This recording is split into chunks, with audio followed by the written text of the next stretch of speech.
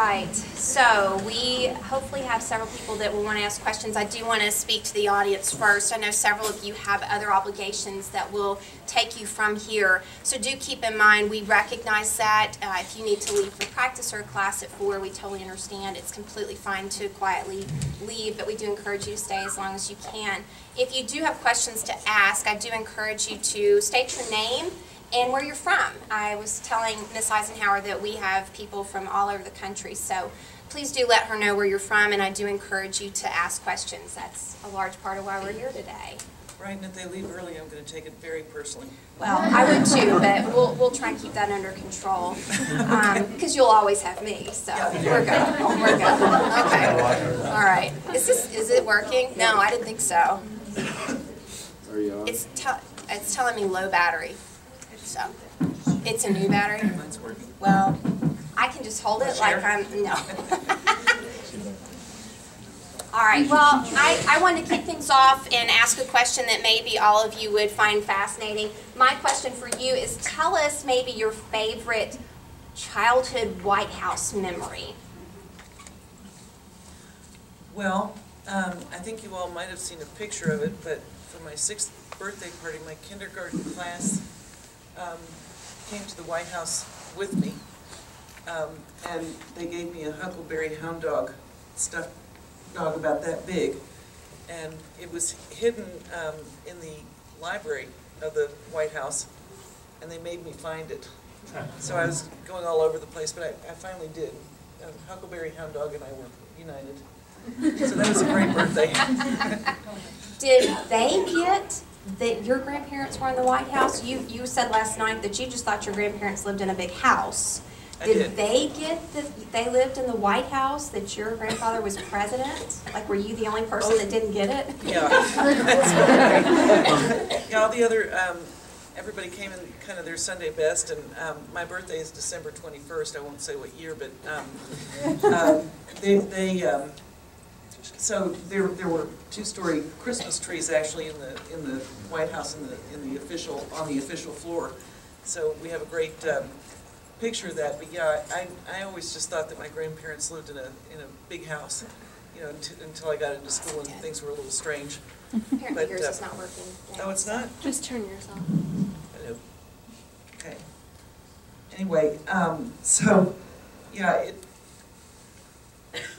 it became a rude awakening to me when I went back later. Of course, I knew then, and I went down to the ladies' room, which was down on the ground floor, and I walked in, and there were these crystal sconces on the wall, and I went, "Oh, Mimi left her sconces." And then I realized, no, she never owned them to begin with. So,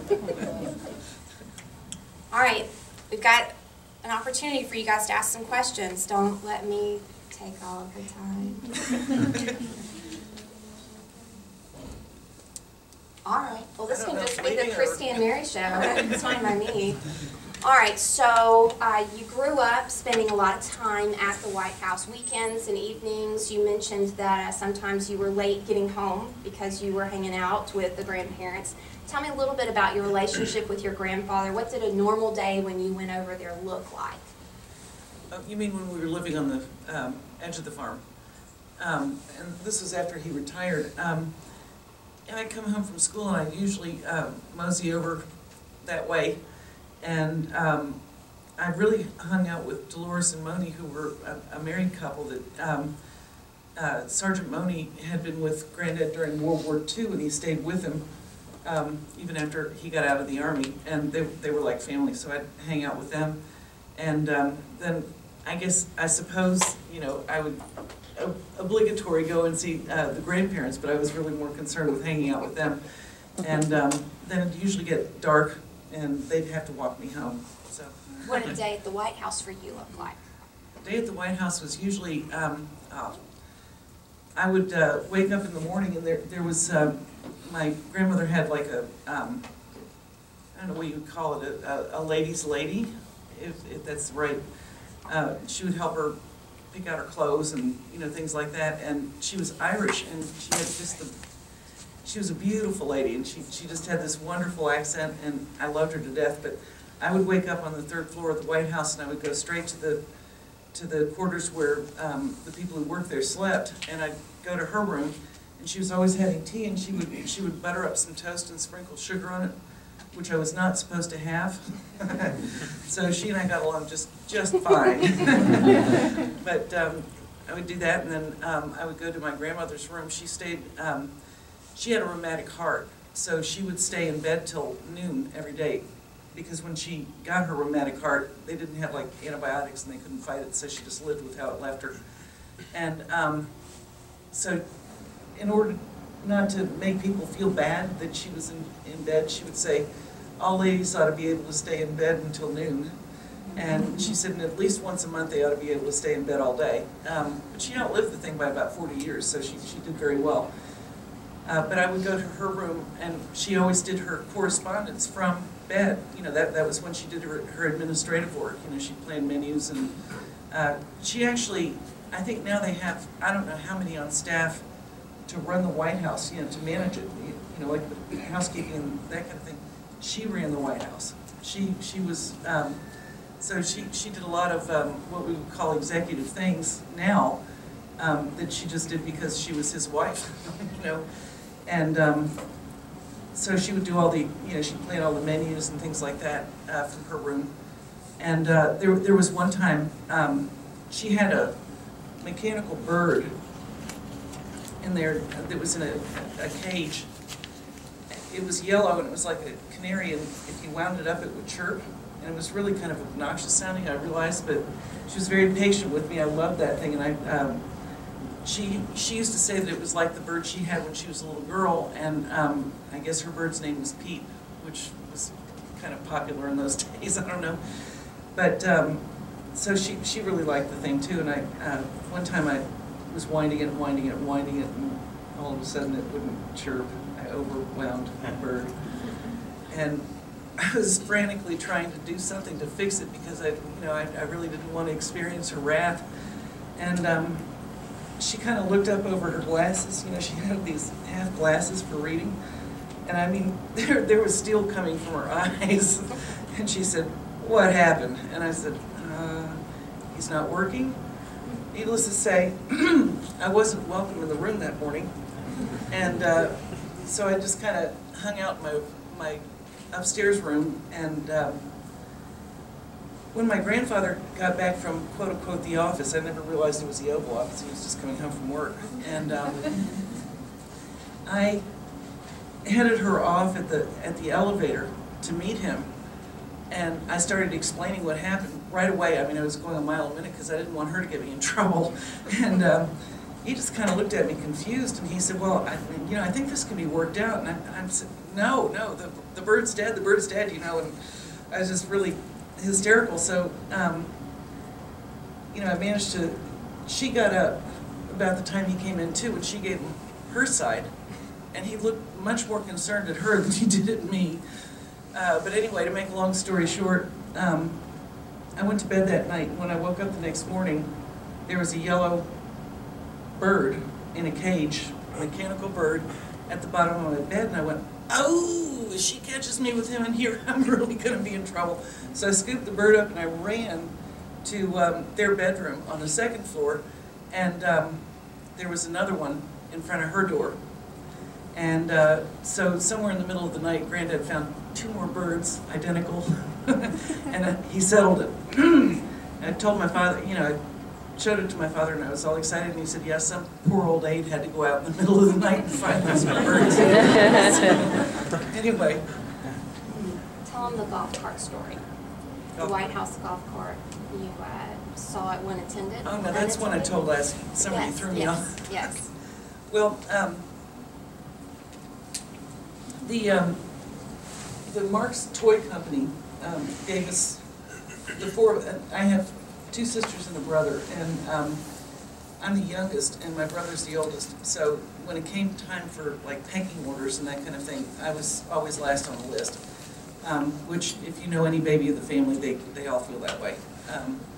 But the Mark's the Mark's Toy Company gave us an electric Thunderbird. Does anybody know what a Thunderbird is?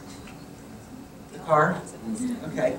And it was like a golf cart, in that it had a rechargeable battery in it and all that. It'd probably go about 2 miles an hour, but you know, it's exciting, and everybody else kept getting their turn on it.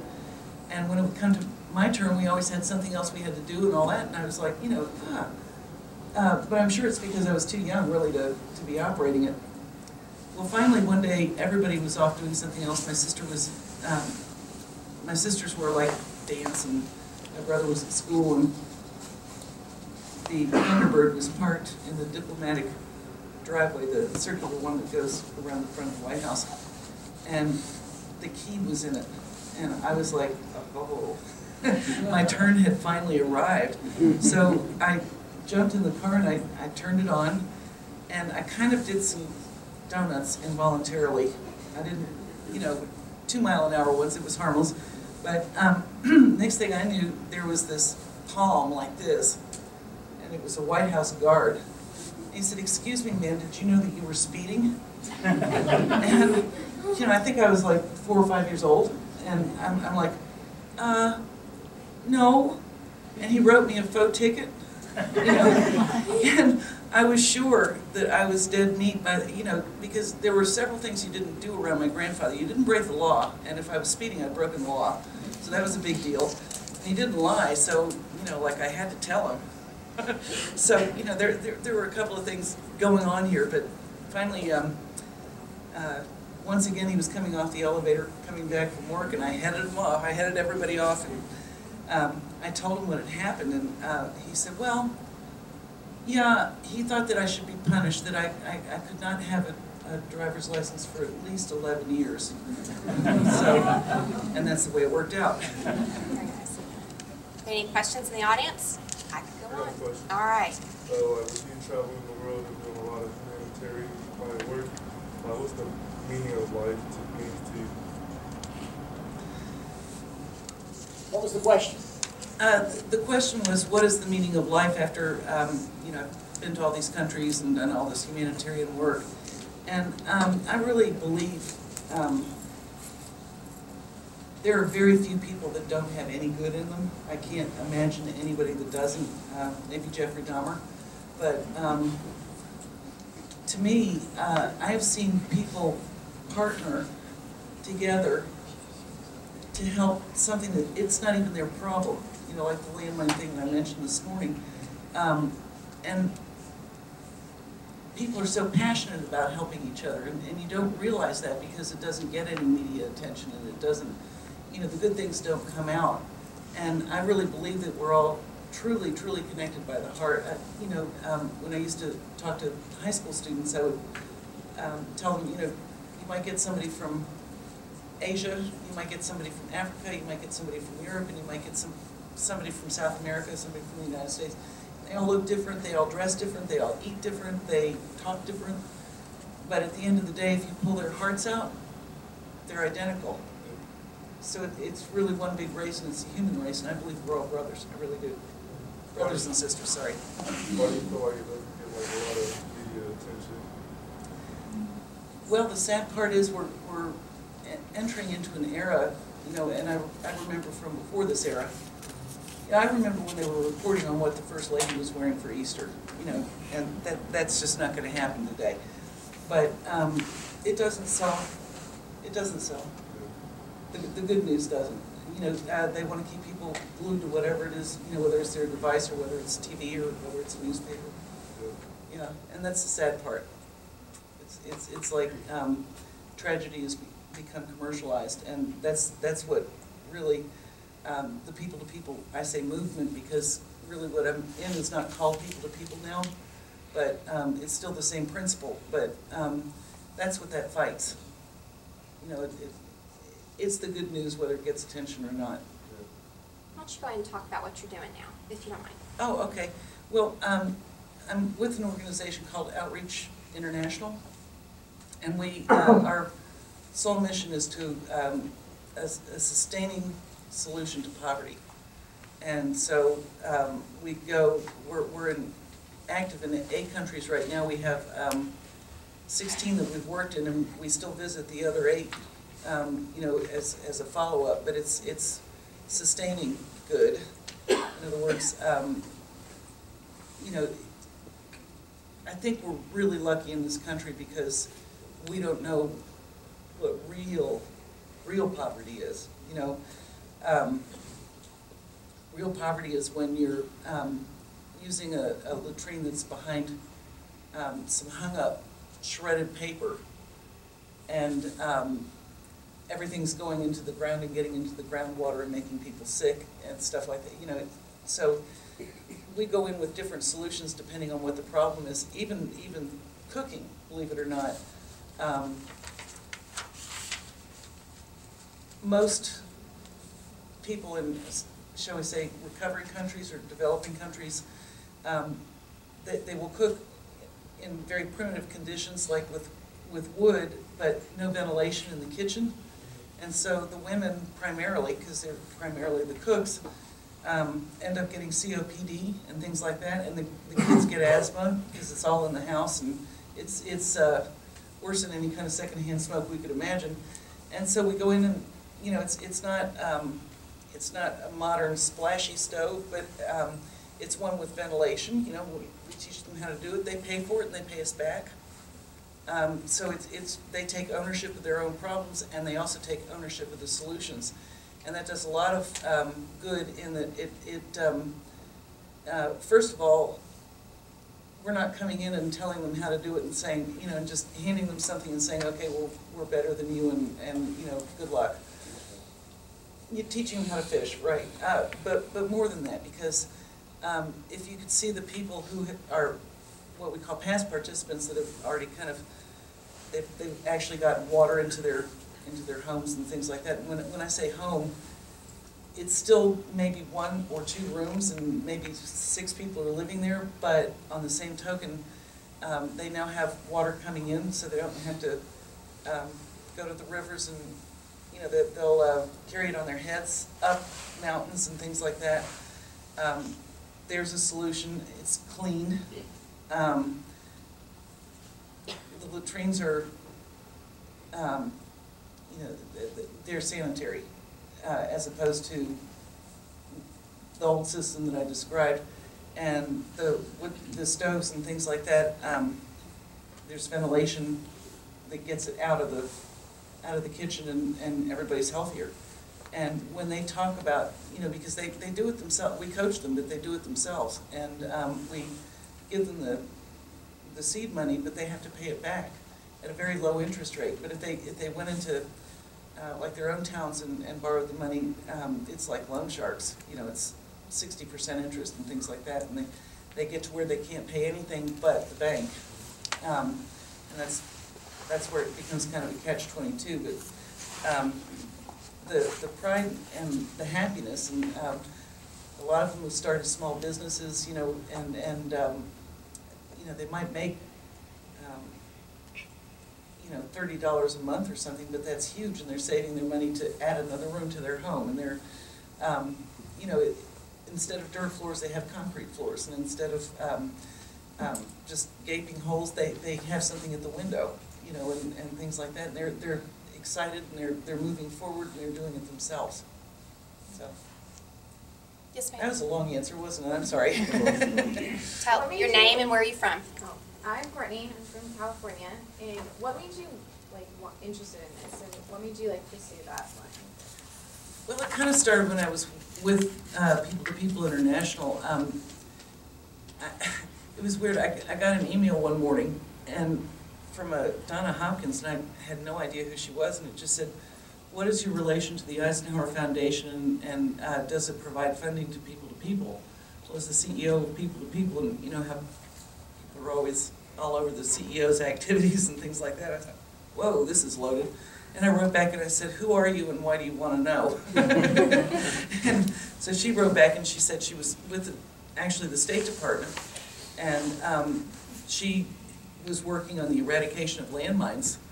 And she said it just looked like a real bridge builder, and she was wondering if we would want to get involved with kind of a coalition of non-government organizations that would work on this landmine problem. And you know, I've thought about it. You know, you forget that when the war's over, the damage isn't. You know, and landmines are really sinister because they make them look like toys so that kids will pick them up. And the idea is not to kill people, but to maim them so that you clog up the system. You know, that's pretty bad. And so I thought, yeah, you know, that is something I'd really like to get involved in.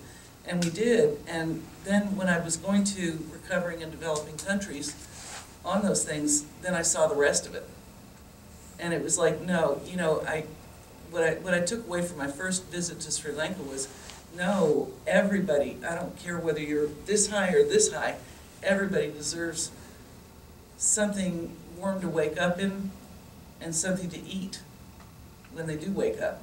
You know, that's just a basic, that's not even a need. That is just something you should have without question. And I just, I can't stand the idea of somebody being hungry. You know, it truly bothers me because it's just not right. So that's where that came from. It all started with some Donna Hopkins that I didn't know. Hey, Donna. Yay, Donna.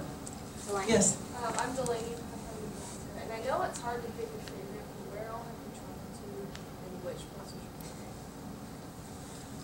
I've traveled to now 75, if you include Nicaragua, which I just got back from a week ago.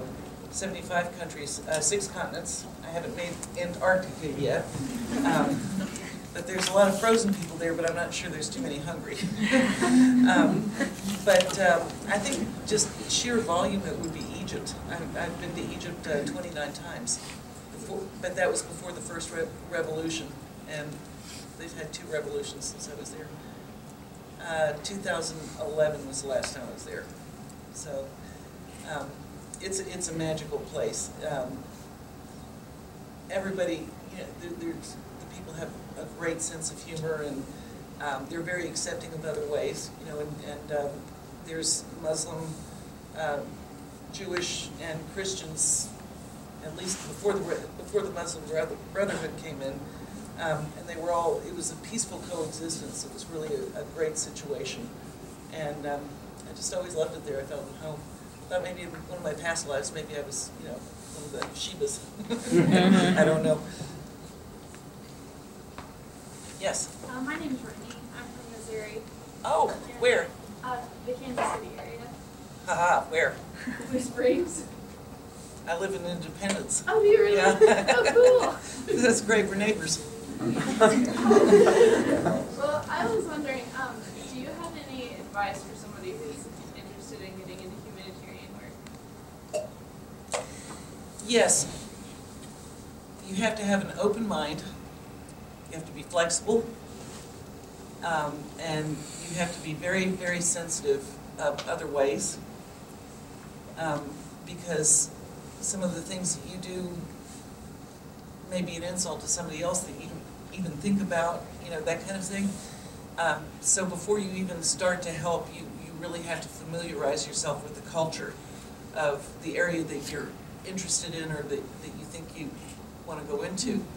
And you've also got to be prepared because a lot of times you'll leave a site and you just come unglued, you know, because you've seen something really bad, you know. But it was kind of funny as an example of what I'm talking about, just simple things. I was in Rwanda, and we were working, you know, there was a terrible genocide there. I don't know, I think you all are too young to probably remember it. But I was there about 10 years after the genocide, and we started, out of 4 million people under 18, 2 million were homeless, because their parents had been killed and most of them were there and maybe they played dead or something like that, and that's how they survived. And it was a good example of what colonialism, you know, the exit of colonialism did to a country, because it was because of the occupation afterwards. That's what started the Civil War.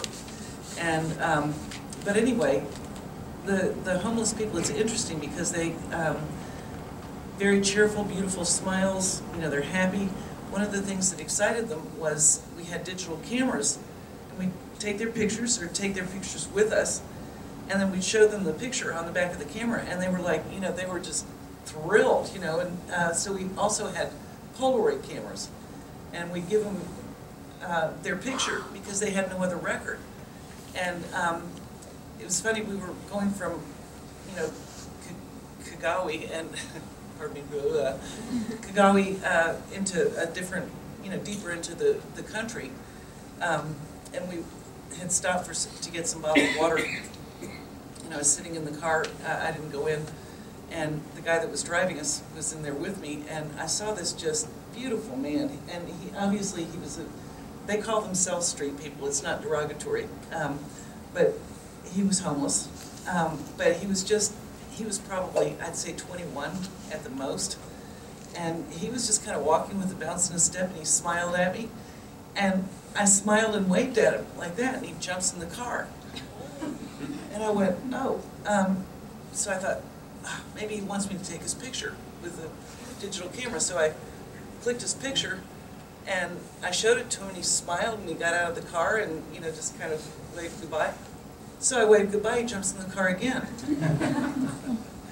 And finally the driver turned around and said, madam, if you want to wave, you have to do this. This means come here. So it's just little things that you have to learn. And you know how in this country we go, okay, well that's like, you don't do that in Egypt. It's pretty bad. And I didn't know until after I'd been going for like 5 years, somebody finally said, Mary, you know, because of the language barrier, you know, a lot of times I go, you know, like, thank you. And they were, Mary, you really don't want to do that. And I'm like, why? He's like, thumbs up works. So, you know, it's... Universal language. Yeah. Do you have a particularly moving D-Day story you've heard from a vet or even from your grandfather? Well, I had an interesting experience. I was there for the 60th anniversary, and I was at Pointe du Hoc, and I was just kind of, I was wandering around with I traveled with one of my colleagues to it, and I was just kind of wandering around, and I went to the actual, there's like a monument that hangs over one of the cliffs, and I'm not kidding, I don't know how the men got up the cliffs, because they were like that. They scaled them and got up somehow. I was sitting there just kind of pondering, because, you know, when you're in Normandy, it's hallowed ground. It's really, you know, there's just kind of a blanket, and you know what happened, and you know how many people lost their lives, and it's really very moving to be there. So I was standing and watching the sea and kind of trying to size up what they must have gone through, and this vet walked up to me and stood beside me, and we were quiet for a while, and he said, yeah, I was one of the ones that had to clean out the woods before D-Day. And I said, really? And he said, yeah.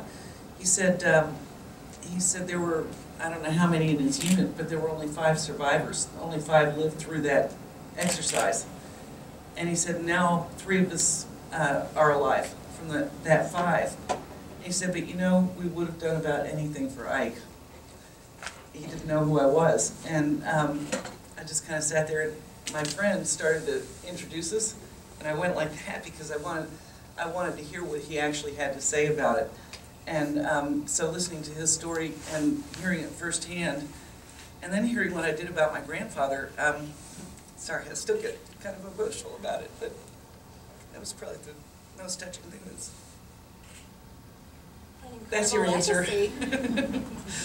That's amazing. What other questions do you have? Yes.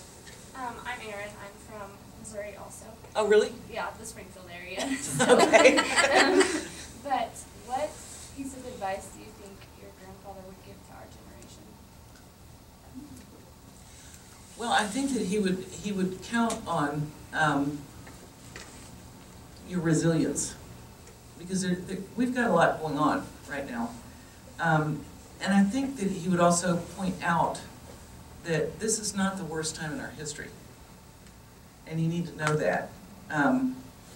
We've survived and gone through a lot, you know, as much, if not more. And we've come out on top. Mankind has come out on top all the time. And he would, you know, there were a couple of things that he wouldn't tolerate. One was deceit. You know, he always felt like if you stayed on the level, then everything was going to be all right. Believe it or not, he deplored politics. He really hated them. And in fact, when he left office, he asked President Kennedy, instead of keeping the title president, if he could have the title general back. And President Kennedy said yes. So he went by general the rest of his life. But he would be, I think more than anything, he would want you to know that the horrible things that you hear about, you know, the ISIS and, you know, all these just what I consider to be nightmarish things, that's not the norm. That's, you know, 98% of the United States does not have a police record. Did you know that?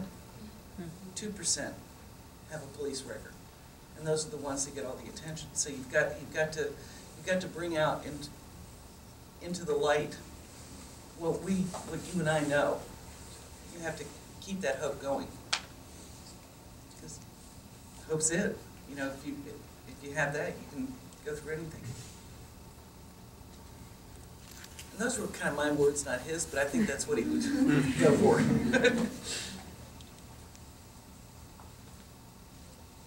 Tell the, I'm Hannah, and I'm Hi, from Hannah. Illinois.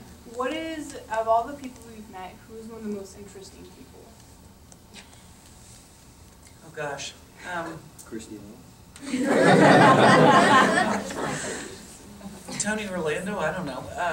we should have his picture because they probably have at least seen him. You know, they just don't know that they know who Tony Orlando is. Yeah, Tony Orlando, like I said this morning, he's a singer from the 70s who's in his 70s now.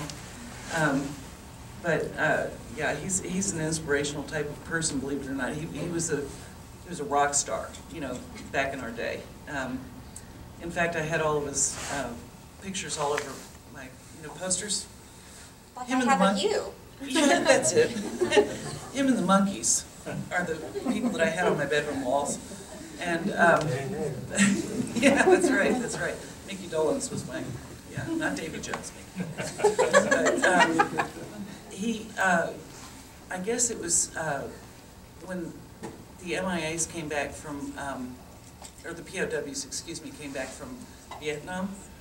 He sang "Tie a Yellow Ribbon" at the Super Bowl that year in their honor, and he just fell in love with the vets, and so he and I have worked a lot together on veterans projects. And what I can't believe is he's really showbiz meets nice. He's just such a super person, but he really goes deep because he is first generation Puerto Rican and Greek. So he calls himself a Greek-Rican. But he's just got a heart that you wouldn't expect out of somebody like that, because he was an idol in his day. And it was kind of funny the way I met him. My father wrote me an email, and he said, "Mary, what are you doing on Veterans Day?" Because Tony throws veterans shows every single Veterans Day, and it's for free, which is truly wonderful that he does that, and he honors the veterans, and he also works on side projects, like he helps them get prostheses and that kind of thing. Anyway, so he said, "What are you doing on Veterans Day?" And I wrote back, I'd just gone with People to People, and I was coming in from Taiwan on the 10th of November. Veterans Day is the 11th. And I said, well, I don't know, sleeping. You know, Taiwan's like a 15-hour time difference. I'm sure I'm going to be in bed. And he wrote back and he said, well, some joker named Tony Orlando wants to honor your grandfather. And I thought, oh, you haven't been in my bedroom. You know, I about fell off my chair when I was reading the email. And he said, everybody else is busy. You're right there in Missouri. He's in Branson. We think you need to go and accept the honor. And I wrote back and I said, Daddy, I really can't. I can't. I'll embarrass myself. I'll fall asleep in my spaghetti. You know. Wrote back and he said, so glad you can make it.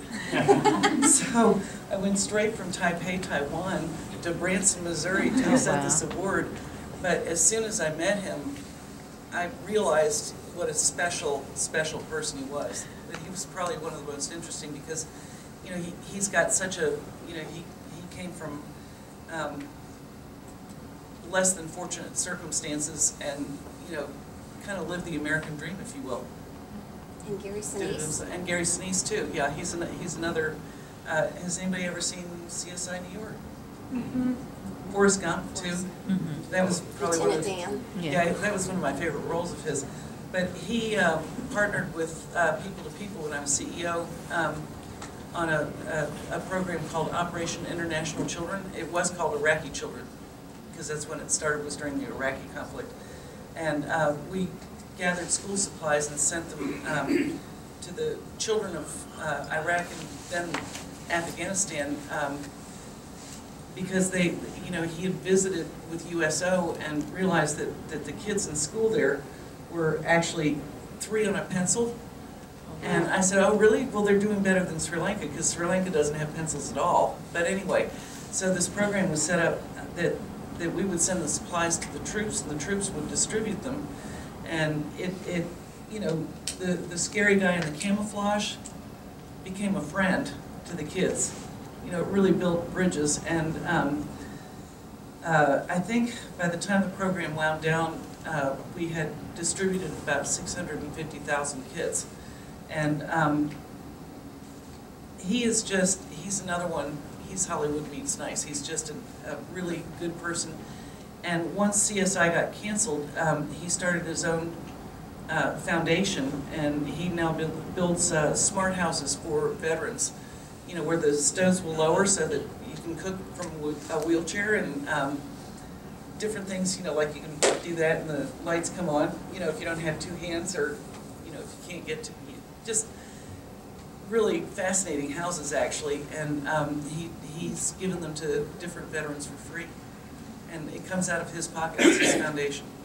So, those are 2 of the interesting people in the current, as opposed to, I can tell you about a lot of them from like 50 years ago, but I'd have to explain who they are.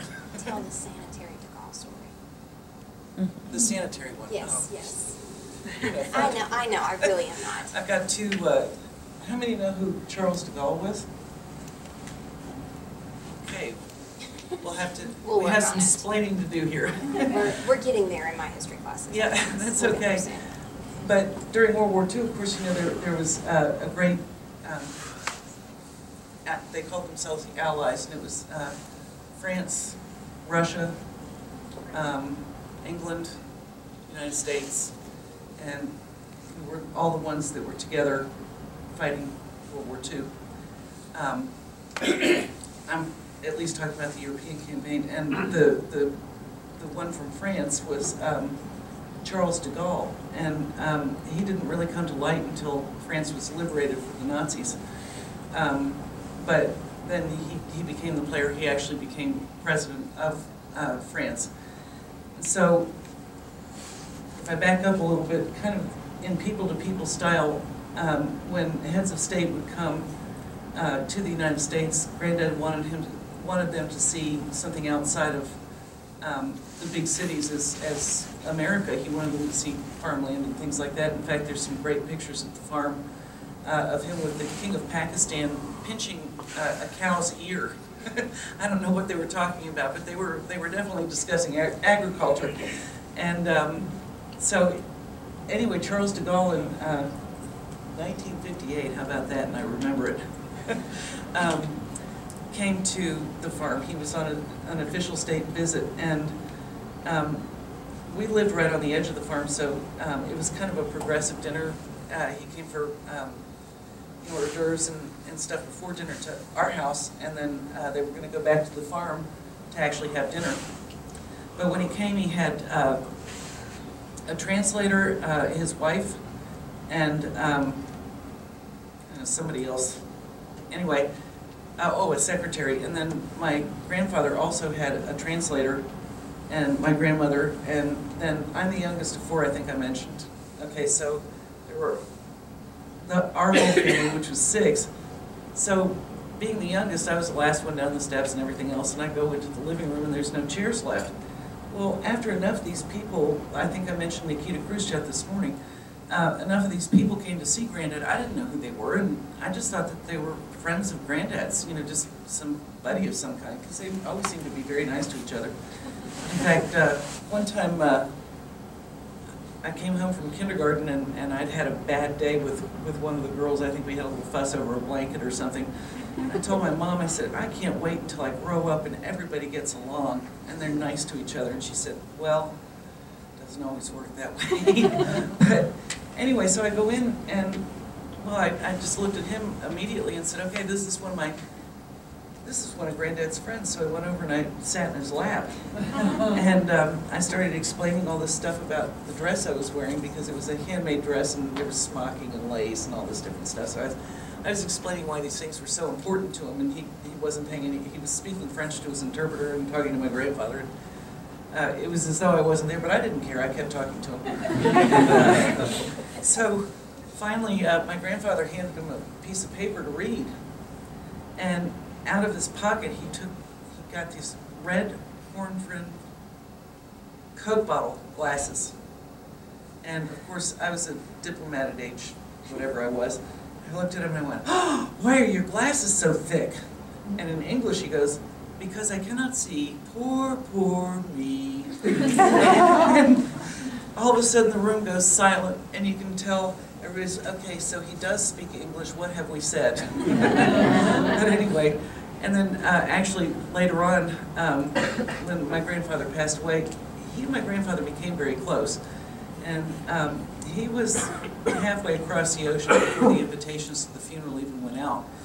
And he came into the, well, he went straight to the Capitol Rotunda where my grandfather was laying in state and saluted his coffin. And that's one of my favorite pictures is of him, you know, the flag is on Granddad's coffin and he's saluting them. But anyway, he went from there to the Washington Hilton, which is where the family was staying, and we had like the living room. And we were all sitting in there, and he came to the door, he and his entourage, and he walks in, and my grandmother started speaking some interesting French to him, and he answered her in English. He was just kind of past that. And then he pulls these red horn-rimmed Coke bottle glasses out of his jacket, puts them on, looks around the room, and puts them back in his jacket, and he says, what a lovely family you have. So he apparently didn't like to wear those things. But then if you go even farther to the year 2000, when my grandfather would have been 100, my father and I went to Europe and kind of followed the footsteps of Granddad, you know, England, France, and all that. And in Paris, Charles de Gaulle would have been 100 that year as well. So at the Arc de Triomphe, my father laid a wreath to de Gaulle, and de Gaulle laid a wreath, Philippe de Gaulle, his son, laid a wreath to my grandfather, which was kind of a nice gesture. But then we went back to where my grandparents had lived, and it was now a private house, but the map room was still in there. So Philippe, who looked just like his father, my father looked just like his father, it was like watching a couple of ghosts, went into the map room and started talking about the strategies of World War II, and Philippe, you know, was kind of getting confused, and so he pulls these red horn-rimmed glasses out of his pocket, Coke bottle, and I went, oh, the glasses again, but I knew enough to keep my mouth shut that time. But then he looks at the map and he says, no, I think that was over here, and then he puts the glasses back into his jacket, so I imagine his son has a pair of red horn-rimmed glasses. I don't know. But he ended up a Navy admiral, so they knew what they were talking about. What other questions do you have? Yes. Well, we talked last night, and there's something you said that was real, I thought really dear. Most people here know that Eisenhower was very key on getting the interstate highway system in the 1950s. So we drive down the highway, you know, Interstate 80 or wherever, we see these blue signs with your name on them. What do you do when you pass those signs? Oh, well, I have to admit, and I'm amongst all my new best friends, right? This doesn't go anywhere. Okay, no, I ride by it, I do that to the signs. Except there was one time in Birmingham, Alabama, when there was a lot of construction and I had a near miss, and I saw that sign, you know, Eisenhower Interstate System, and I went, and you too. But yeah, I blow a kiss to it all the time. And there's another sign now that, I think this is kind of a funny story. I-70 goes, Independence, Missouri, where I live, is Harry Truman's hometown. Everybody knows who Harry Truman was, right? Okay. And there's a direct line from I-70 that goes to Abilene, Kansas, which was my grandfather's home. So it crosses over the Missouri line, and recently the two libraries, or the two museums, got together and got it passed that it's now, that corridor is named the Presidential Parkway. And on the Missouri side, it's the Truman Eisenhower Parkway, and on the Kansas side, it's the Eisenhower Truman Parkway. So it's kind of fun. I blow a kiss to that one too, even if Truman's on top. Tell me a story about what you discovered about your grandfather at school. You had to come home and ask him about it. Yeah, there were a couple of things. Granddad's skeletons fell out of his closet real bad one day at school. But you know, we were a very close-knit family, and we spent a lot of time together. And you know, I thought I knew everything there was to know about him. And one of the kids said, "You know, your grandfather's name isn't Dwight Eisenhower." And I'm like, "Excuse me?" And he said, "No, he's David Dwight."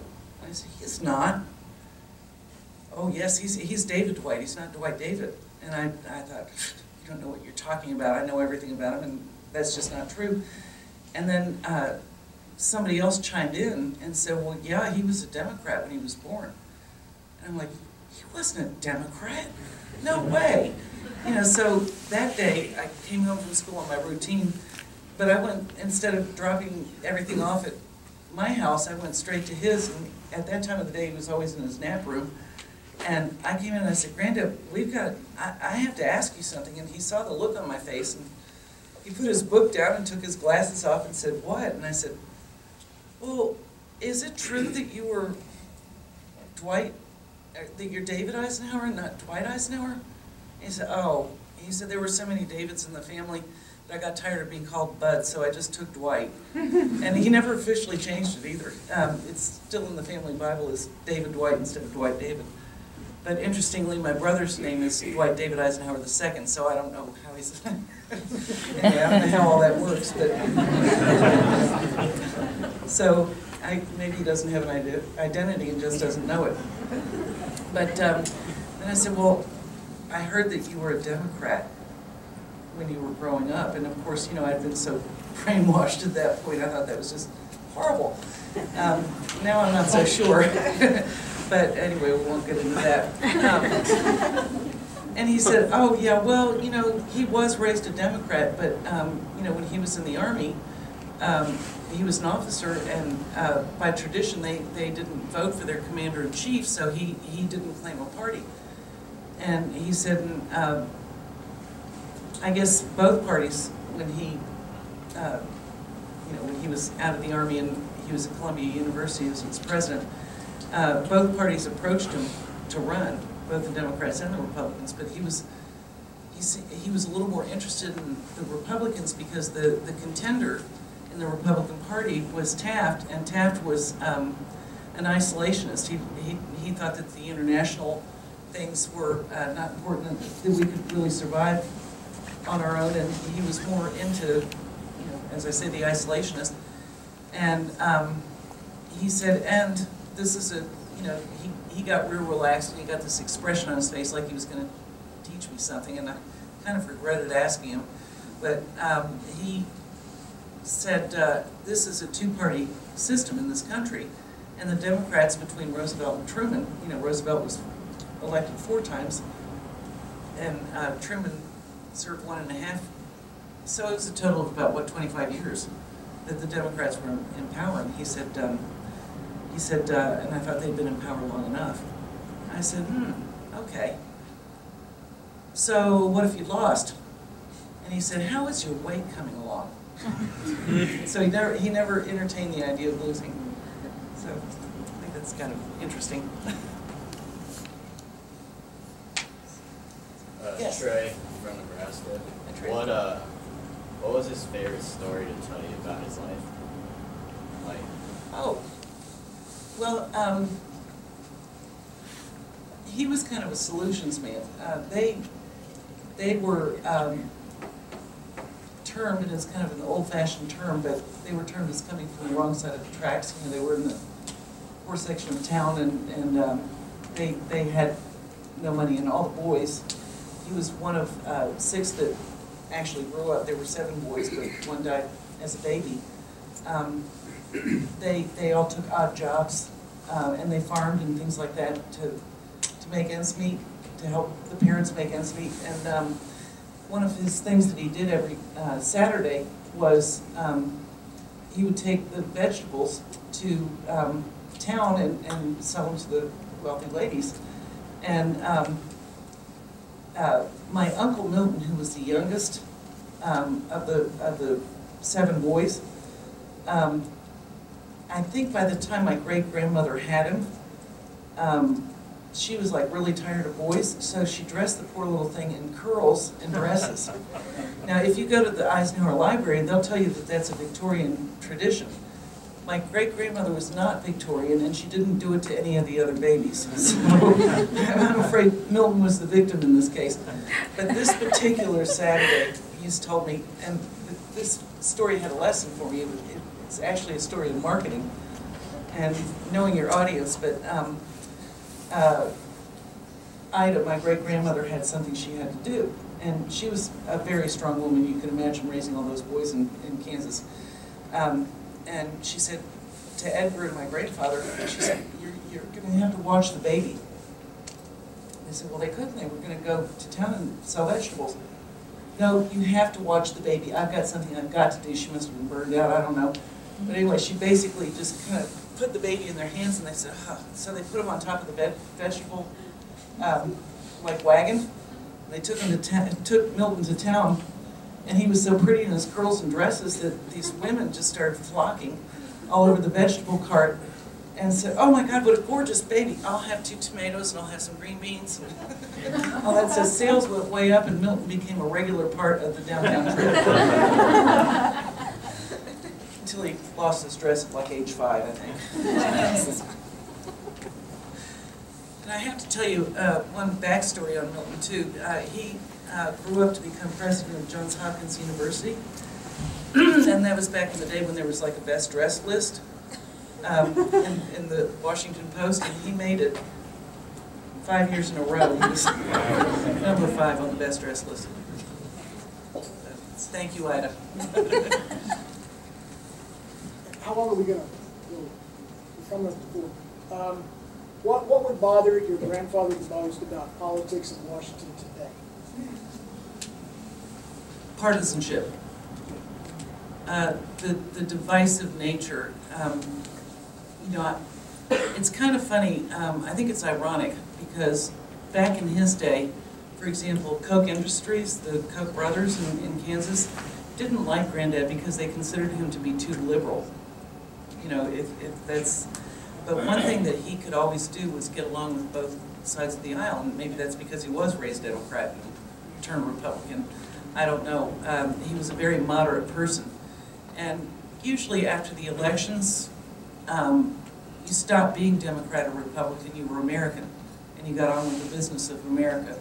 And that's almost an impossibility now. Nobody can do anything without getting their hands chopped off. It's just terrible.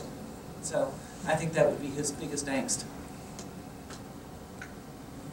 Yes? You talked some before about, I think, fascinating, you referenced it here a few minutes ago, but could you just talk to us a little bit about your grandfather's, his ideas about integrity, honesty, and you kind of expanded on that last night. I think that'd be good for all of us to hear in this, in 2015.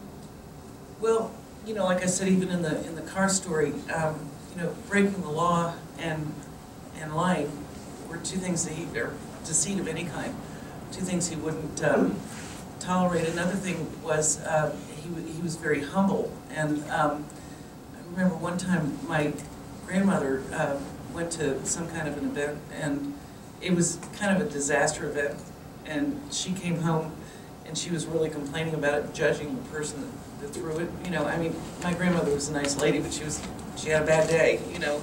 And he turned around and he looked at her and he said, he he said, just put your fist in a pail full of water, pull it out, and see what kind of impression you leave. And you know, that was one that registered with me. And another thing too, one time we were waiting for a car in front of the diplomatic reception room, and being a military man, he was always like right on time, and the car was late, so he's pacing back and forth, and he's kind of, you know, doing one of these and stomping his or tapping his foot. And my brother said, "Well, gee, Granddad, you're President of the United States. Don't you get anything you want?"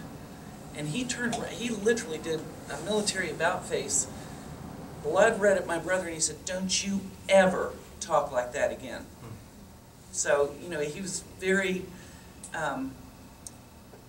almost self-defacing in his legacy and everything else. And actually, that's one of the problems that the library has, because he was so humble. You know, it wasn't like some of the libraries today, some of the presidential libraries where, you know, they're tooting their horn so much and it's almost a marketing process. Mm-hmm. He just didn't have anything to do with that. And so it struggles to be known as a result. But he was, if nothing else, the man was straightforward, you know, and loving. He was a great guy. One over here. Yes. Right here. My name's Tyler. I'm from Idaho. Hey, Tyler. And my question kind of goes along the lines of what Mr. McNeese said a moment ago, but it's obvious that things have changed a lot since when President Eisenhower was in office, you know, and just politically and, you know, just day to day, you know, the people, you know. Right. But would you say, you know, judging by what you've seen him, you know, being his granddaughter, would he be proud of where we are as a country? I think you would. And I'm not so sure he'd be real happy with our finances. But I think he, you know, a lot of the things that really disturbed him, literally made him pace at night, have been resolved. And, you know, I think he'd sleep a little better knowing that some of those things are done. You know, like the reunification of Europe and, you know,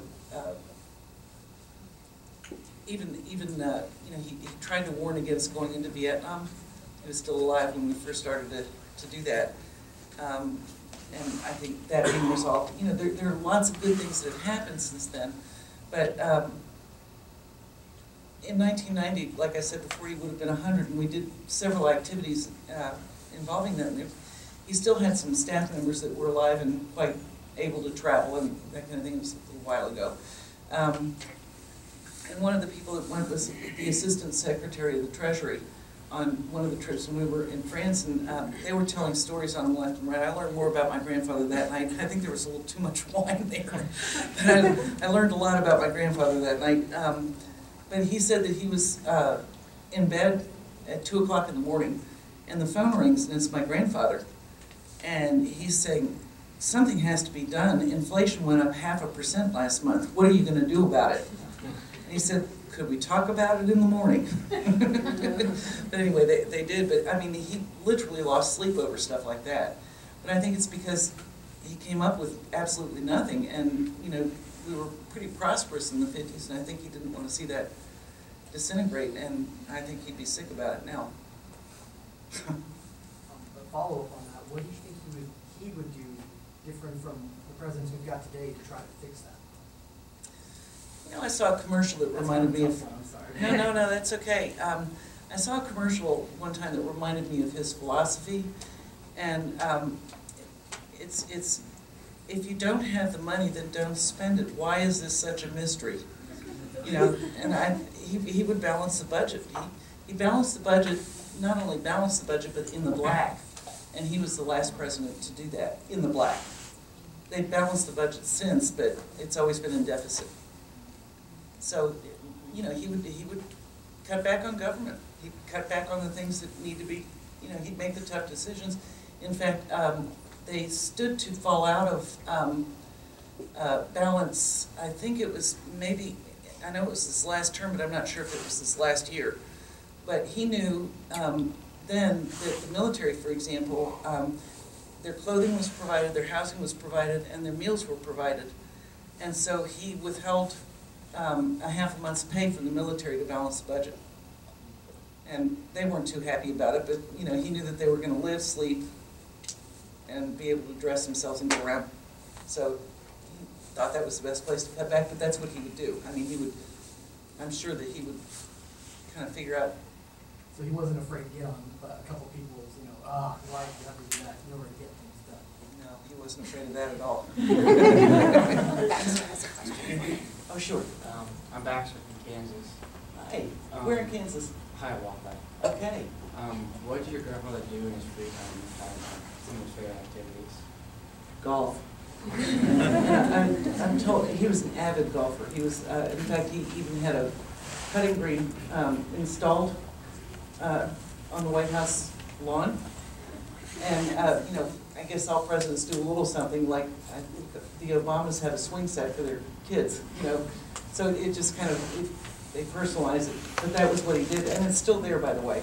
I'm told that he was a much better administrator at golf tournaments than he was player. In fact, has anybody here ever heard of Arnold Palmer? Okay, well, he was a young golfer. He was kind of the Tiger Woods of the time, and Granddad invited him to the White House to play golf with him. And he tells the story. He said he was just so excited that he gets to the White House, you know, to play golf with the president, and he was like in his 20s, early 20s. And so he goes, and they go out and they take their first swing, and he looked at Eisenhower's swing and said, "Oh my gosh, do I let the President of the United States win or not?" And he said, "Nah." So, but he was avid with that, and he also painted.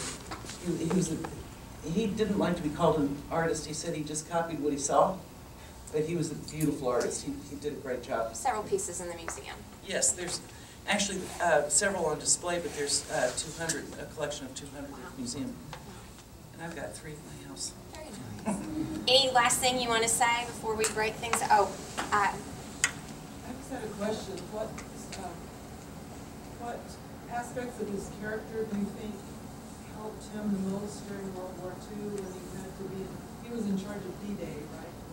The invasion or the landing.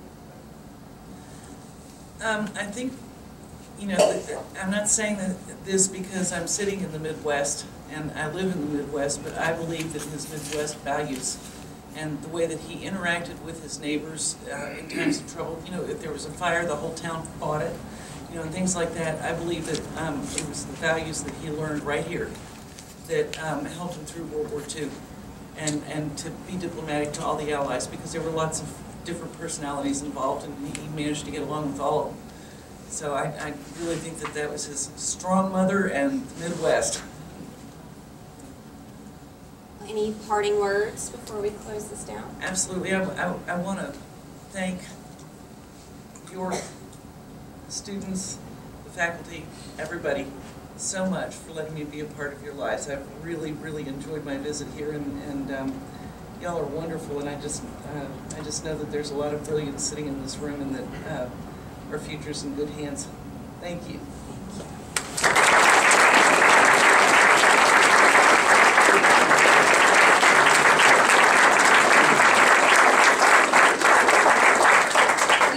Copy of the history of the college for you, and there's gifts from the admissions office, and we just want to shower you with York College swag. How about that? So we hope you'll come back very soon.